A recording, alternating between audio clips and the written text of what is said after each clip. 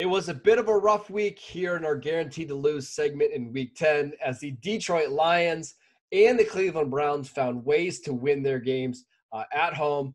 Really thought Washington was going to be able to pull off that upset as well as Houston. But we did get the Giants beating Philadelphia right. So kudos to us on that one.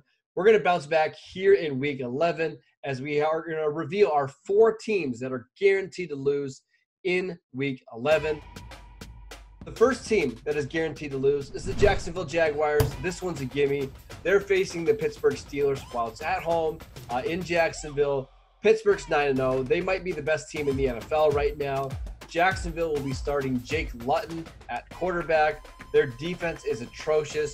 Ben Roethlisberger and the Steelers are hitting on all cylinders on offense with their dynamic wide receiver core with Deontay Johnson, Chase Claypool, Juju Smith-Schuster, and James Washington.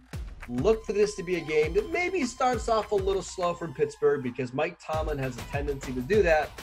But for this ultimately to become a blowout in which Pittsburgh scores 30, maybe even 40 points against one of the league's worst defenses.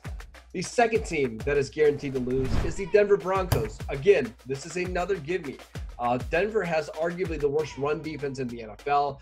They gave up over 200 rushing yards to the Las Vegas Raiders last week. They had 5 turnovers on offense. Drew Lock threw 4 turnovers. And the Raiders don't even have a really good defense. This week, they'll be playing a Miami Dolphins team that we absolutely love here in the game day. We think they might be one of the 4 or 5 best teams in the conference. Miami has the cornerbacks and the pass rush to slow down Denver's offense. Drew Lock is a little bit banged up. Don't expect this game to be close at all. Look for Miami to establish the run early, create big plays in the passing game, and win this game by double digits here in Week 11. The third team that is guaranteed to lose is the Indianapolis Colts, who are favored over the Green Bay Packers entering Week 11. Again, I just don't trust Phillip Rivers. And if you're asking me to bet on Aaron Rodgers or Phillip Rivers, I'm taking Aaron Rodgers every single time.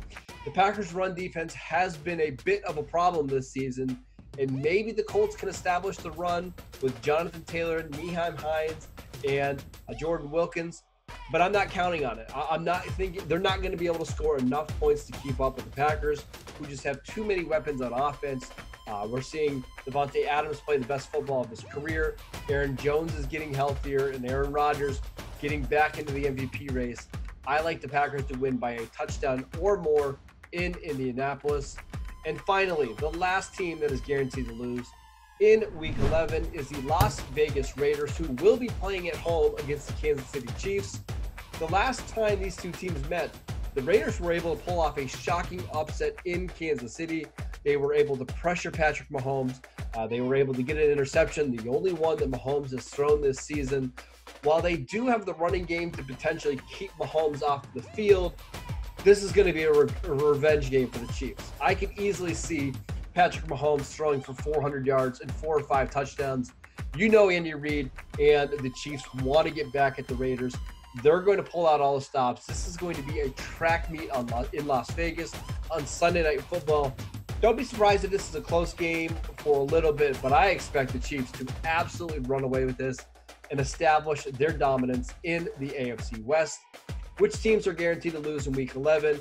Please make sure you comment and leave your answers. And as always, thank you for watching the game day.